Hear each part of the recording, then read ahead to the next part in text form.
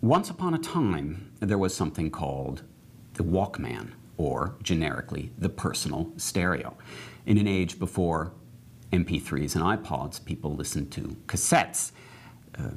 These days, ancient personal stereos can be found in the trash in thrift shops in your attic.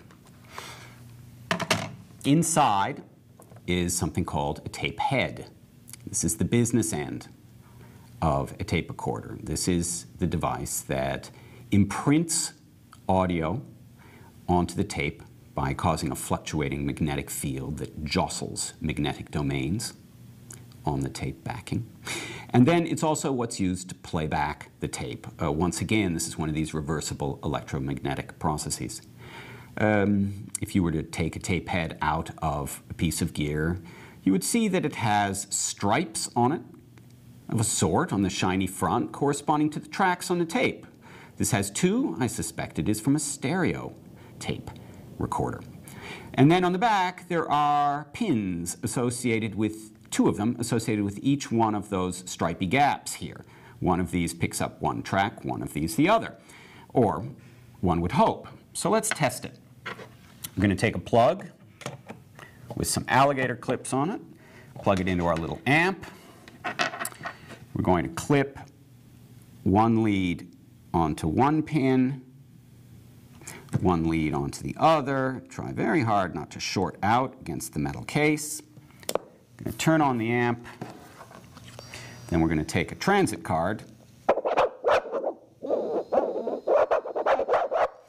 Because you see, even though people aren't using cassette tape much these days for music, magnetic stripes are still in use on transit cards, British Airways executive, frequent flyer cards, parking lot, and, right, Chicago. The Chicago Transit Authority has the loudest data card in the world. You will hear in the background hum, crackle. These things are basically coils with a hard hat on them, and they will pick up hum anywhere they can find it. You can start with a tape-playing device that actually functions. It plays tape, but it doesn't have high sentimental or monetary value.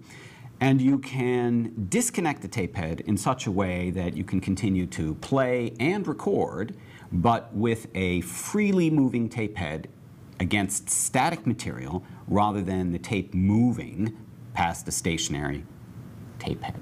So we have to start by opening it.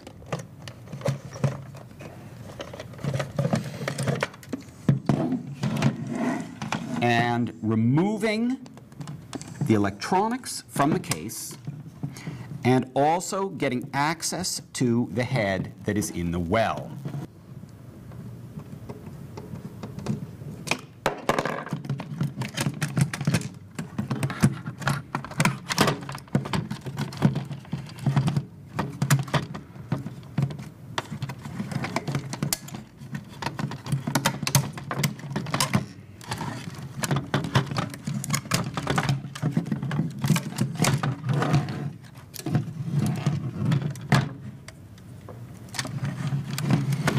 Here you can see the tape head mounted in the mechanism of the transport, and you'll see that the block of metal on which the head is mounted is held in with two small screws at either end here. So we're going to unscrew those in an attempt to get the head off so that we can hold it.